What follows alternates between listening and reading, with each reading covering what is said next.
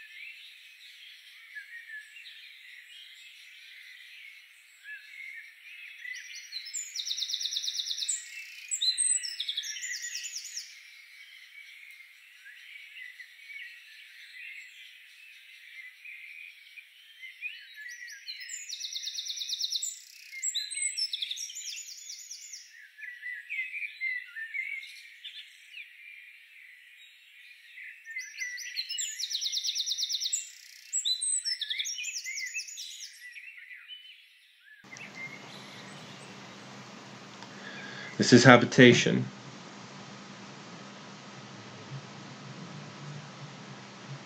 So that phrase of the holy habitation, the Yes. set apart habitation. Yes. We have the occurrence in here in Deuteronomy 26:15, correct? I'm sorry, I'm not following you. Okay, so go to his dwelling place, and it's rooted out at 4583. Okay. Got it. Now I have it. Oh, Okay. there's that holy habitation. So now you have holy habitation. So what are we building again? We're building a holy habitation from heaven. Okay? Now in that word, we can take it to, it's from 5770b. There's an abode of men. And where is it from? And then can you please connect that to that? This is what's being built to testify. And at the very bottom of this verse, I have an energy right now that I'm feeling. What I'm seeing right now is I'm trying to break this down clearly without going in a bomb, because I know it's all connected. So I'm trying to render in this grenade without exploding out everywhere, that we can see that we've already talked about a testimony and a witness, because this is what's coming, and that the Temple of Answers is being built. This is what you're building as an offering. I still need to tether it back to Thicket, because we haven't even gone to pastures yet. And so we're connecting this as this is still part of Thicket. This is what will be built as the teachers, as the offering of peace and love into the earth. And so now we're into this ana, or ana, to testify and a witness. And we know that it's connected to the House of Answers. And we don't really need to go on next. We've already done that one. So let's go to find out what. Do you want to just, like, it talks about to begin to speak?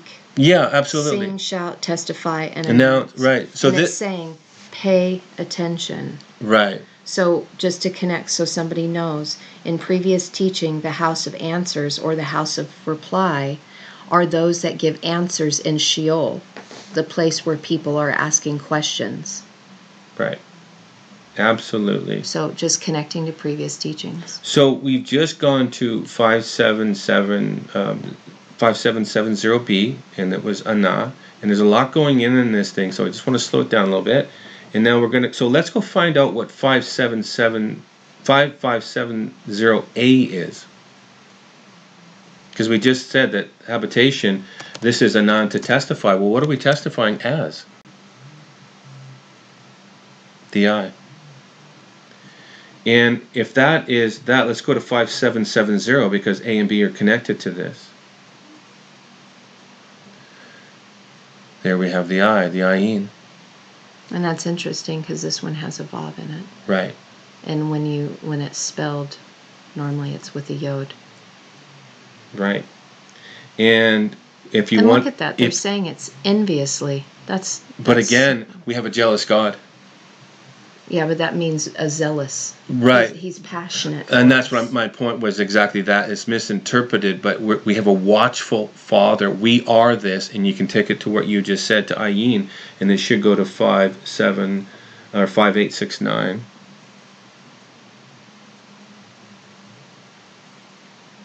Obviously, it's a word that's used a lot. Well, this is interesting because even in this 5:869, the first occurrence is in Genesis 3:5 and then 3:6, right? Yeah. If you eat of this, your eyes shall be open. Right. Mm-hmm. So now we're building something of knowledge. We're building something that we're partaking of that goes right back to the garden. And we're talking about this is being built because this is a testimony and a witness, right? This is all connected. And here we have through the pieces of mother and father. Absolutely. The yod, nun, yod. So it's telling you the seed of life, the spiritual path, is going to be found between the two power visions that are given through you if you go through the pieces of mother and father. You're standing. But you have to have the eyes to see it. Yeah, and you actually, it's also saying that you need to rise between the right and the left hemisphere, raise up into become the all-seeing eye. This is now become risen to that. That's really what it's saying too. There's a lot going on in this word because this is where you'd have the knowing, the intimate knowing of why you're journeying the experience of love and peace in the earth, because it's all connected. And these are both hands of power, right? One that gives, one that receives, but this is a cup that is ready to receive the living water teachings, the mem. Right. So now you're building this as a tabernacle, as a witness and a testimony, as a thicket to be joined together, to intertwine it, to then consume it. And why? So let's go back to this dwelling. Koth Elohim. Right. The cup that is full, having become Elohim. Yeah. You've become a full cup. My goodness. Yeah. And we're going to talk, we still got to go into that verse. I just got to get us there.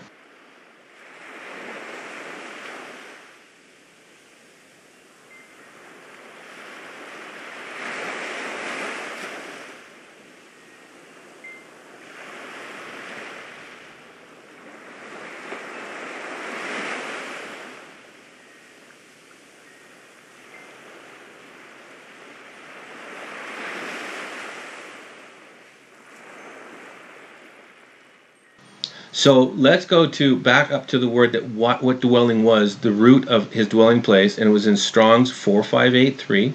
So we can connect that. And this was from his dwelling place. Yeah. In this verse. And can you go down to the bottom, please? And then hit on that, please.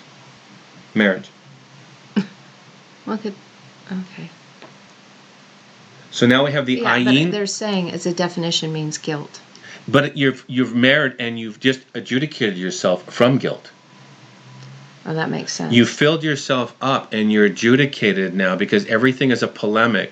So you now dwell together. You've self-adjudicated and you've risen beyond it.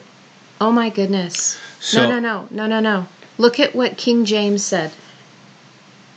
Duty of marriage. Right. But that is not what the word says. No. It means dwell together, sexual cohabitation. That has nothing to do with marriage. No. It's two becoming one. It's two becoming one. Yeah. Whoa. Wow. So I wanted to go into... And it shows the spiritual path. Ona.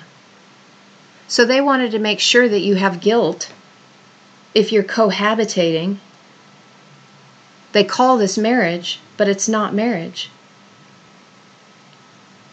Right. You will have the eyes to see when you connect at the heart level, when you take the spiritual path, because it will be revealed to you the one love. Right. So what this is doing is freeing people from the piece of paper, the marriage contract, when it's a position of the heart.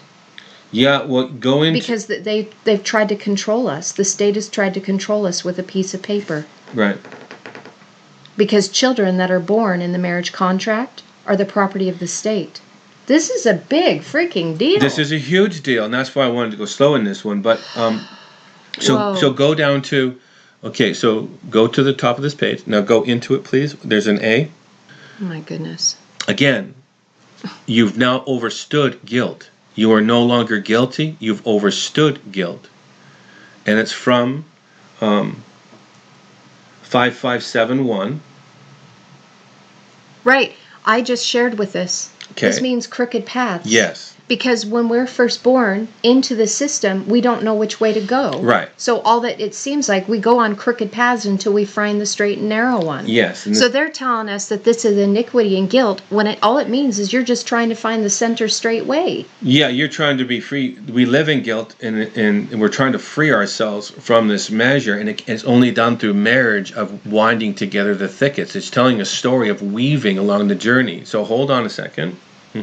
That's 5753. Yeah, to a miss. To a miss. It just means that you haven't found the path right. Right. Your arrow is crooked, you're a little bent, and you need to do some work on this. So you need to find the way straight. So you need to open your eyes to look at the place that'll connect you to revelation. Right. And it's the revealing of the one love. Yeah. So this is going back to that one love is what is always drawing us. So we're always trying to reorient ourselves. Yes. Until we go, aha, I found the way. I need to go this way. Because it's revealing the hey to the hey Aleph. And that's what we're doing right now, is we're trying to reveal this. Okay, so...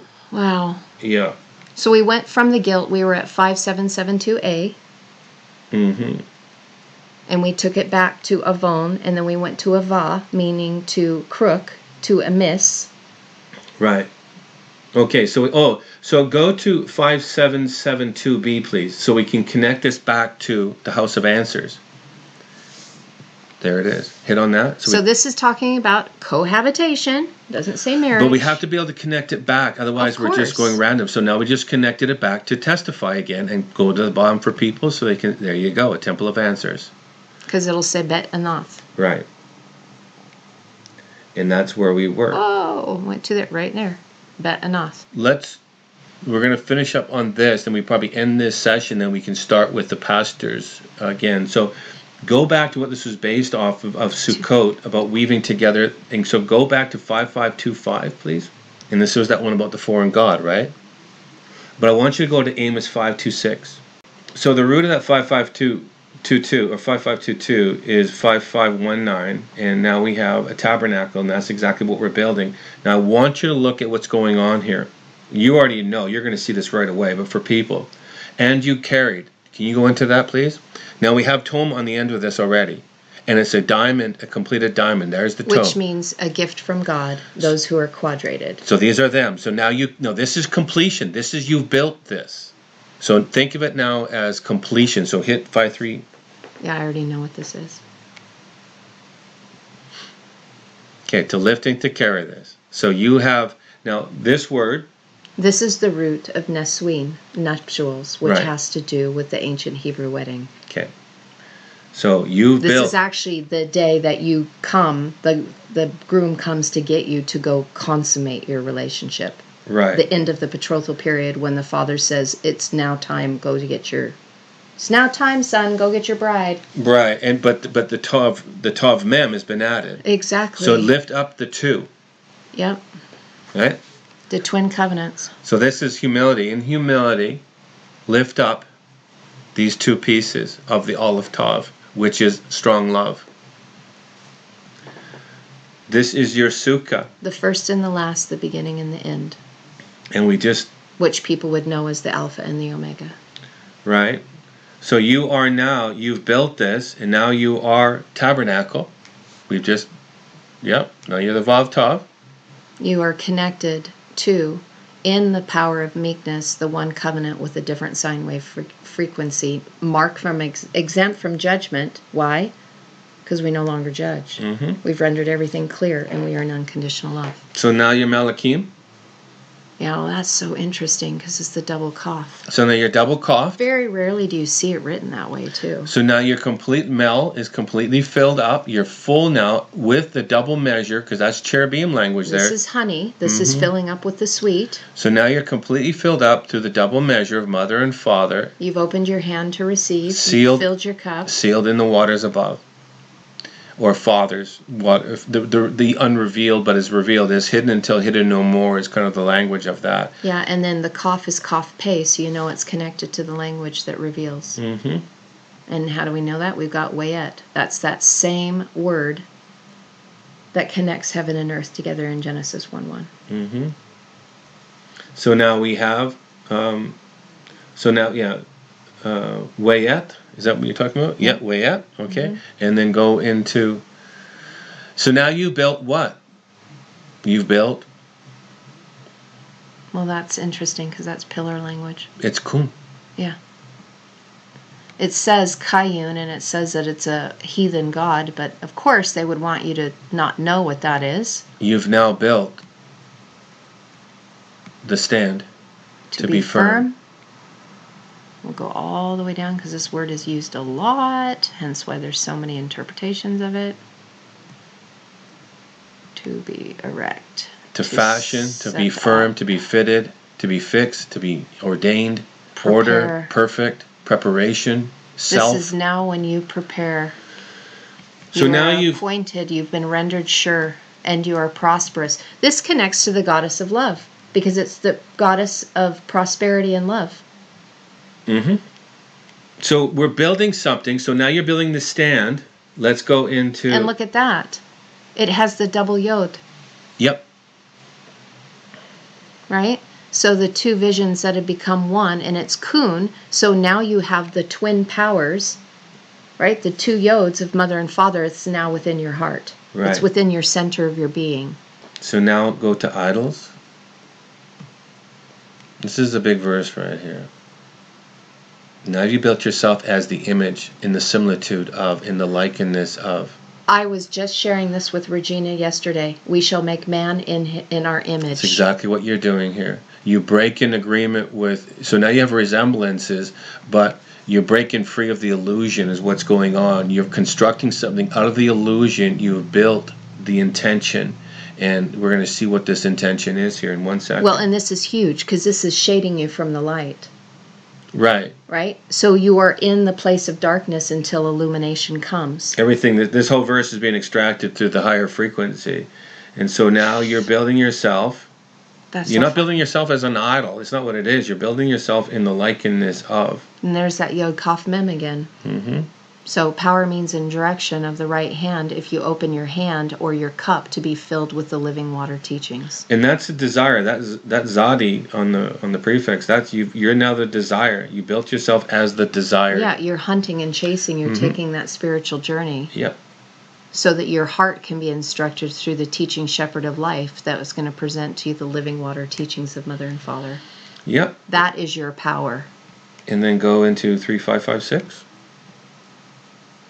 Kokab. Star. Right. So now you built.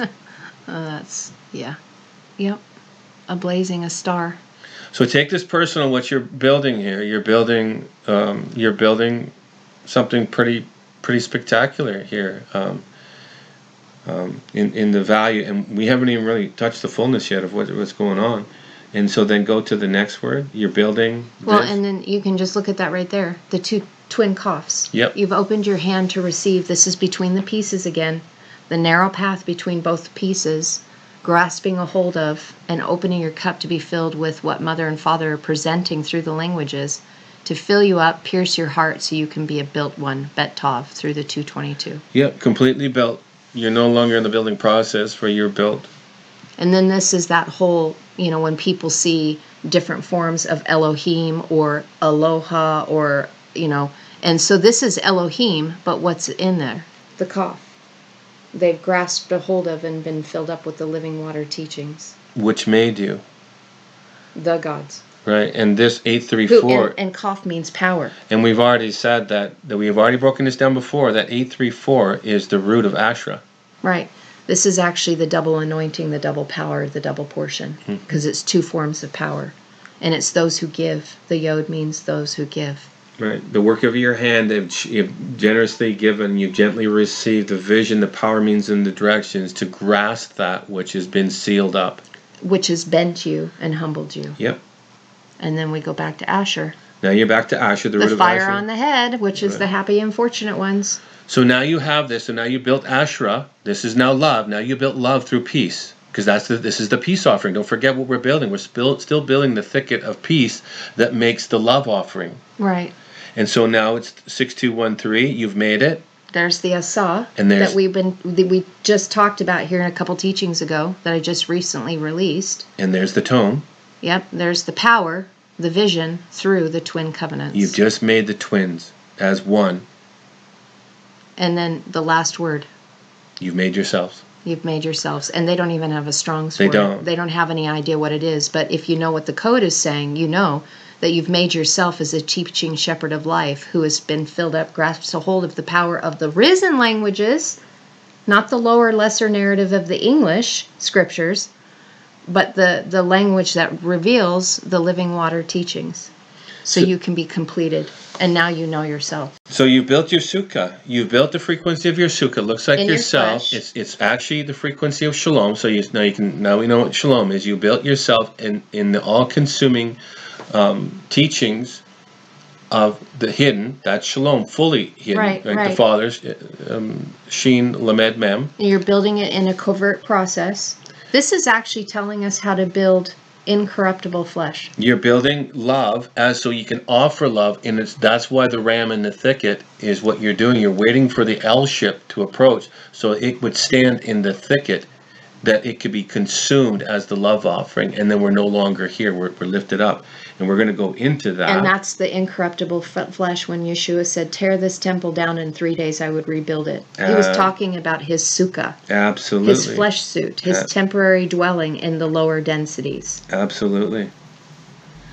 Yeah. So I don't even know, I need to stress that again. This is the process of building incorruptible flesh.